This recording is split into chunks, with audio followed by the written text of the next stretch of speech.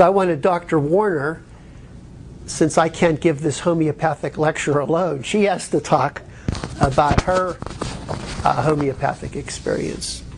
Because we both discovered homeopathy independently. So I think it's kind of interesting. Another eye doctor here begins to use homeopathy. Well, thank you so much. I'm going to explain to you exactly actually how it works. Now, has everybody had chemistry like in school way back when? Okay. But you do know what H2O is. Okay. And have all of you heard of Einstein? Okay. Now, you know that when light is energy, right? Okay. And he gave us the theory that energy equals mass times the speed of light. E equals mc squared. Okay. Now, if you take that formula, and we think there's a lot of mass, right? Okay. If you collapsed all the mass down into the universe, so there was no space between the mass, do you know how much mass there is in the entire universe? You think you're a lot of mass, right? Yeah. I'm a lot of mass, right? I'm this building is. More than you are. Okay.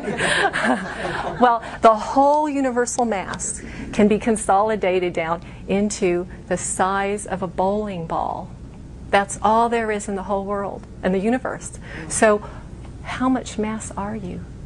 Not much. That's right, an infinitesimal amount. So if you took that formula, E equals mc squared, you can almost cross out mass. So the formula ends up being energy equals the speed of light.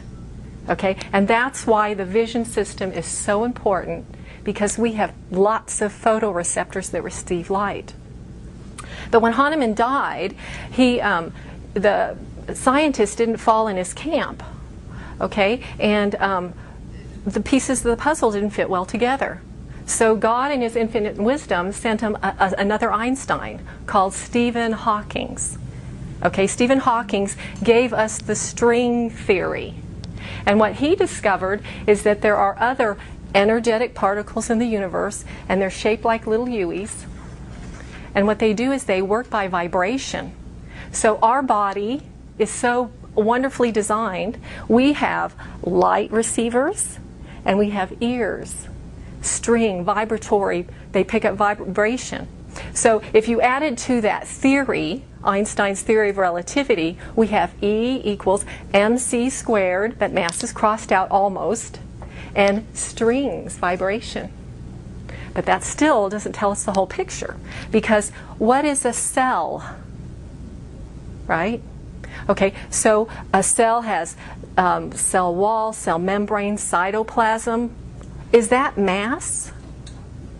Not very much, really, right? So what are that? What is that? You can break down the cells into tiny pieces of energy called electrons, protons, neutrons, right? Okay, so the whole body has an infinitesimal amount of mass, but what is the remainder? Energy. So I am energy, you are energy. Okay, now if you go to study physics, energy cannot be created. We do not know how to create energy, but we don't know how to destroy it either. That is not humanly possible.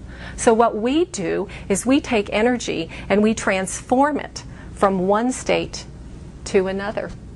That's all we do. So if that's all we do, guess what the definition of disease is? It's not mass. We have transformed our energy state into something different. That's what the definition of disease is. Okay? So we should be able to retransform our energy into a previous better state. Right? And what we do is we use light, we can use sound, we can use homeopathy.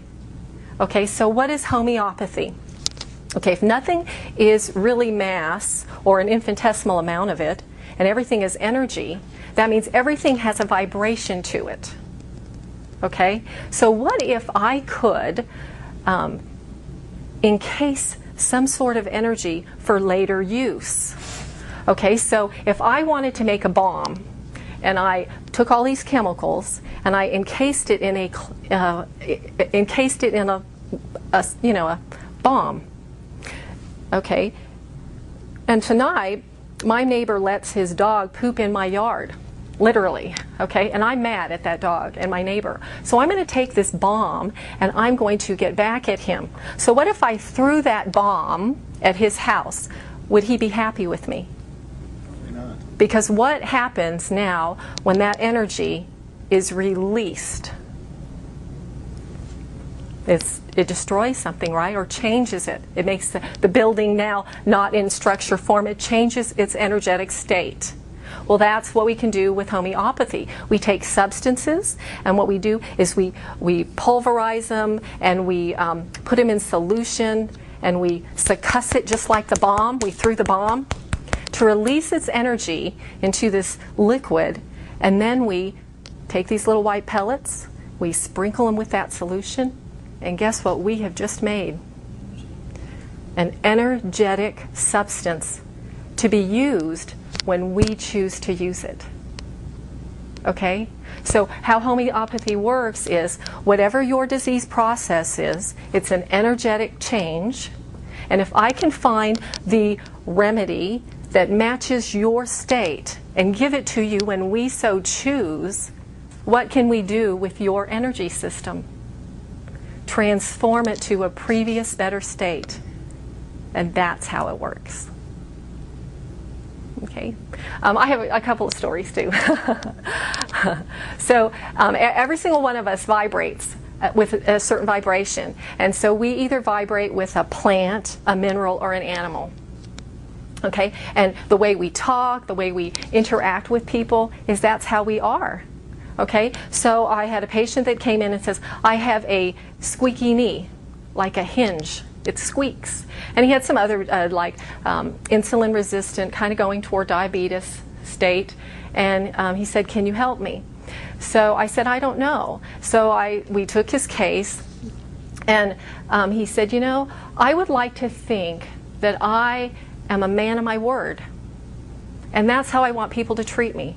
I want them to be a man of their word. Well, if you research in the homeopathic remedies, there is a remedy called Kali Carbonica. And do you know what those people are? I am a man of my word. So I gave him in 30C. Actually, we started with 30C. There's controversy, but I like low remedies and physical symptoms, and then you go up for mental symptoms. And so we gave him a 30C, and 4 weeks later he said, I'm fine. He stopped his sugar cravings, his squeaky knee went away, and that's been almost a year on that one tiny little pellet. And that's how, it's so miraculous, it's so exciting. Anyway, thank you very much.